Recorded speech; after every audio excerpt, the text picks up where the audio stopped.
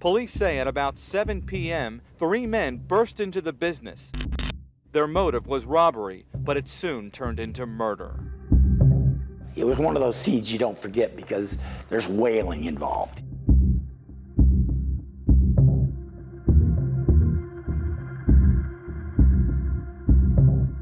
The store's been ransacked, the cash register and stuff like that. It appears that it's been a robbery that went bad. You know, my recollection is that the cash drawer is ajar. He's down, obviously injured. Plenty of people helping him already. But the main thing for me is to preserve what possible evidence we have.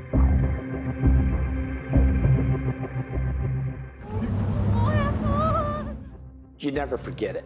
It's reverberating out of the store, into the alley, and it's just a sound that you never, ever forget. Because you know that's the sound of guttural human pain.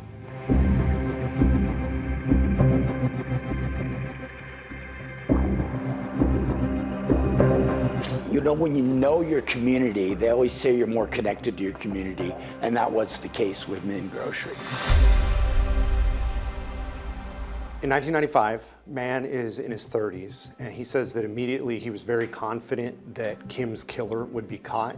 The problem he describes is that witnesses immediately went quiet. Nobody wanted to talk to police. This is just terrible. Very nice gentleman, very polite. Two types of people: those who love the police and won't talk to them, and those who hate the police and won't talk to them. The Kim family was very well known in what was then referred to as the Tacoma Portland Avenue corridor. Mann Grocery is still there today. The old sign is still there. It is under new ownership. As we found out, it's a family that over the last couple of decades had at least 2 bouts with very serious crime. The name of the robbery suspect has not been released. I cocked a gun and my mom pointed to the guy that was driving away. That's when I fired. That's 15-year-old Min Kim, Joung Nam Kim's son. He's speaking to King 5 in 1988. That's 7 years before his father is murdered. Pretty amazing story. The teenager, he actually stops a robbery in progress. His mother was tending to the store when armed men came in. He grabbed his father's rifle, chased them out of the Mann Grocery store, shooting and hitting one of the robbers. I feel that I did the right thing. My mom was out there and the guy had the gun out the window, so she would probably got hurt if I wasn't out there.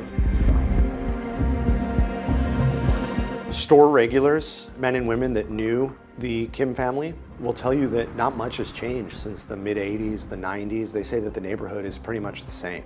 Everybody's getting murdered and not getting investigated these days. It's like nobody cares anymore. It's gotten worse. It's gotten, I mean, only in Tacoma. What goes on here stays here, but it's gotten worse here. King 5 made several attempts to contact the Kim family about this case, though their silence makes it clear that they want to move on and close this chapter. Yeah, just the introduction one more time.